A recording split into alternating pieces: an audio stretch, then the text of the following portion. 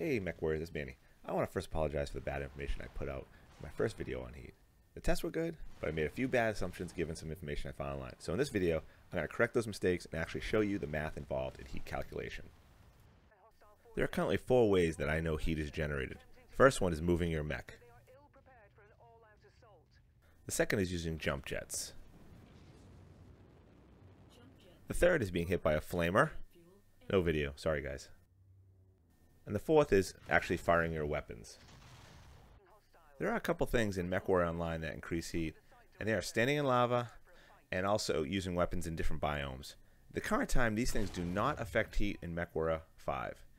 I ran with the same Hunchback 4P in a few different biomes and always came up with the same results. I also had the mech stand in lava and didn't see the heat rise at all. If you guys can think of any other way heat's generated, please let me know in the comments below. We're going to focus on heat generated when firing weapons because it's the only thing that can cause your mech to overheat. In this video, I'm going to cover heat generated from firing your weapons, which includes overheating, your heat gauge, your mech's heat capacity, and how your mech dissipates heat. MechWarrior 5 is using a lot of the same stats as MechWarrior Online, so you'll see me reference some numbers that are not present in the game UI, specifically the mech's base heat capacity. I got these numbers from the MechWarrior Online official wiki. I put the link to a specific page on heat that I get the numbers from in the description below. Before we start, I'd like to mention that you can also find me on Twitch at twitch.tv/Mercenaries, where I stream Friday, Saturday, and Sunday evening starting at 10 p.m. Eastern Standard Time. And I always enjoy playing with viewers, so if you're looking for someone to drop with, you can hit me up on the Militia Discord server. The link is in the description below.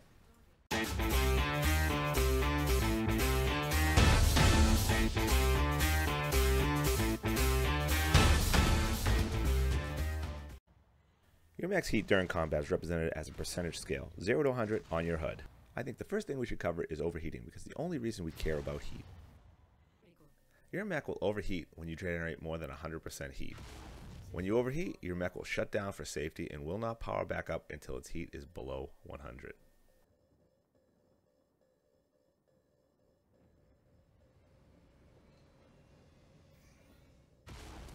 You can also override the shutdown while your mech is overheated, but it will take internal component damage, and if you stay overheated too long, your mech will be destroyed. I'm not sure the exact damage done while overheating, so if this is something you know, please let me know in the comments below. If you're in the middle of a firefight and your mech shuts down from heat, you can override the shutdown. This is done by pressing the default O key. This is useful for when you believe you're taking damage from the overheat will be less than the damage you take from the enemy weapons. You'll be able to move your mech to a safe location until your heat is low enough to fire weapons again. Now you may be asking yourself, how does a medium laser which generates 2.25 heat get represented on the heat gauge? In order to know that, you need to know your mech's heat capacity. All mechs have a base heat capacity of 30. This is a number I've gotten from the official wiki page of MechWarrior Online. And all engines have built-in heat sinks. The default engine rating for a Hunchback is 200, and you get a single heatsink for every 25 engine rating. So a Hunchback will have 8 default heat sinks in its engine. Every single heatsink is worth 0.1 cooling and adds 1 heat capacity to your total. So if you remove all heatsinks from a Hunchback, you will notice that the Hunchback's cooling is 0.8, which is the number of heatsinks present in the engine, which is 8. Given all that, we can conclude that a Hunchback has 38 heat capacity without any additional heatsinks. Now let's figure out how much heat a single medium laser will display on the heat gauge. So we have 2.25 divided by 38, which is the capacity, times 100 equals 5.9% heat on the heat gauge when a laser is fired.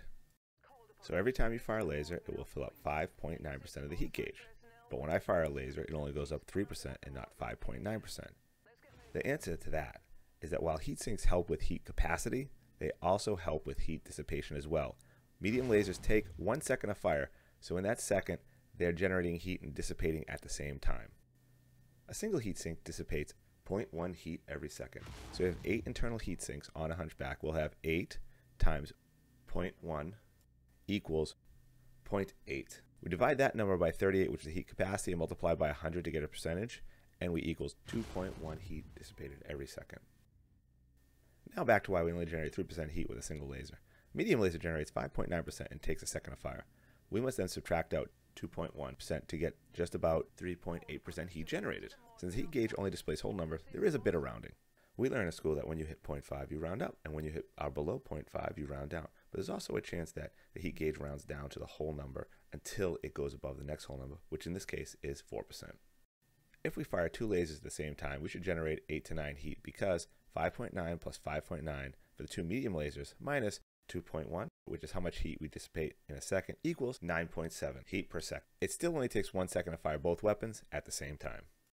MechWarrior Online had a feature called heat scaling, or within a community known as ghost heat, which is an increased heat penalty associated when firing too many of the same type weapons at a single time. MechWarrior 5 does not have this penalty. For example, in MechWarrior Online, you would be penalized for firing more than 6 medium lasers. In MechWarrior 5, when you fire 8 lasers, you generate 44 heat because 5.9 times 8 minus 2.1% for the dissipation in 1 second equals 45.1 heat. No heat scale.